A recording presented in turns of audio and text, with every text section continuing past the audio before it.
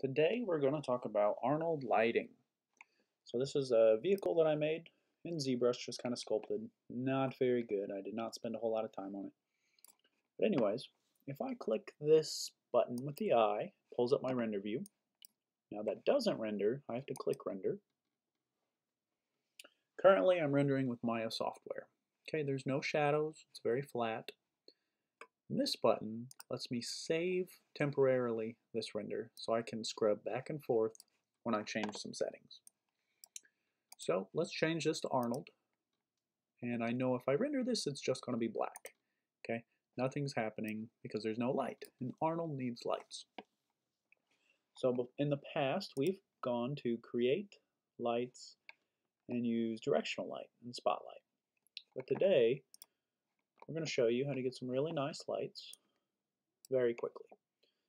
So if I go to Arnold Lights Skydome Light, that has put in this sphere,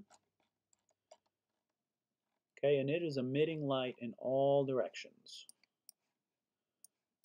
So let me render that and let's see what it looks like. Let me zoom in just a little bit closer. Okay, it's not bad. It's really grainy. Let's save that render. And I'm going to add a ground plane. So just polygon plane. And I'm going to put it right underneath my vehicle. And then I can just put a wall. Let's do -90.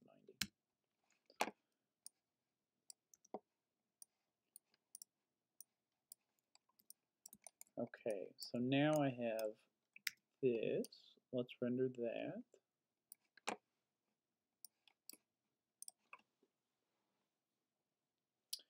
Okay, it has nice soft shadows, but it's really grainy. Okay, so if we come up to this blue gear, this is our render settings. We have this set to Arnold. We can click on the Arnold tab and change this camera AA. That's anti-aliasing. That's going to clean up some of these jaggies and all this grain. So we're at 0. Let's change this to 3. Then we can hit render. It's going to take a little bit longer, but it's going to clean up that grain. That wasn't too bad. It's still a little grainy, so we went from here to here. And let's go back to our render setting. Let's change this to 6. This is going to greatly increase our render time. But most of that grain should be gone. Looks like almost all of it is.